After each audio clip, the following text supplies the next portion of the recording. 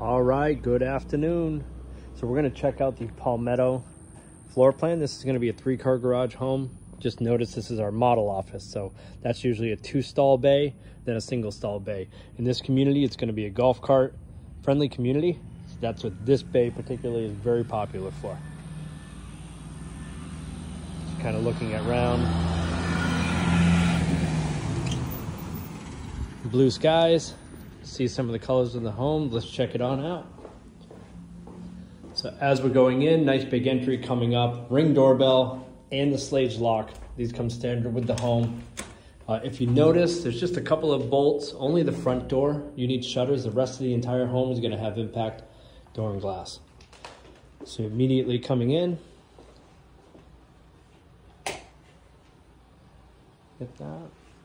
This was that ensuite that I was talking about, where if you wanted to put a barn door, there's room here, or if you did a swing door, this would be its own private bath. Not that you need it, because I will have one as well.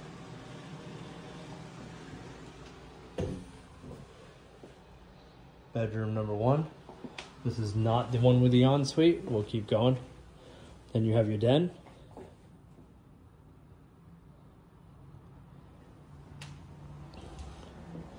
We'll head on down. Again, my office, that would lead to the garage. No upper cabinets, but you would have a washer, dryer, and the sink would become included. Over here, I'm gonna have a door. So this leads down to the ensuite area. So they'd have their own bathroom coming in. Typically, this would be a vanity. This is just for a model. Walk-in shower. Okay. Closet to the right. We all know what those look like. Coming into the kitchen, living, dining area. Tray ceiling does come standard, just not the woodwork that you see inside. We can supply you with contacts to get that done if you'd like. Same countertops, cabinets, flooring. I could do an 8x36 plank as we discussed. Okay. Pantry.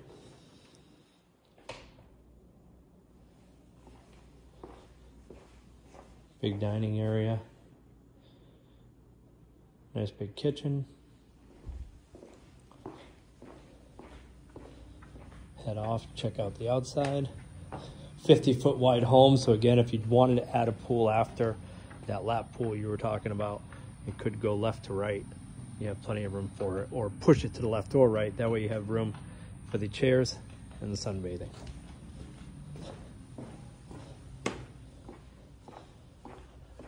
Last room. Again, tray ceiling would be standard in there. Very large primary suite. Favorite part for most, guest bathroom, or primary bathroom, I'm sorry. Isn't her vanity, vanity number 1.